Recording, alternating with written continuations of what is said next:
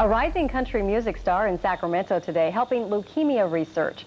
Singer Robbie Bray at Tower Records signing autographs today. Proceeds from his new CD, Hands to the Plow, are being donated to the Leukemia Society to help children with the disease. Bray says he's donating the money basically because he can. I love children, and God has blessed my life. The store sold out of Bray's new CD and had to get more. One customer bought $1,000 worth of CDs. I can't hear what my grandpa said. Hold on.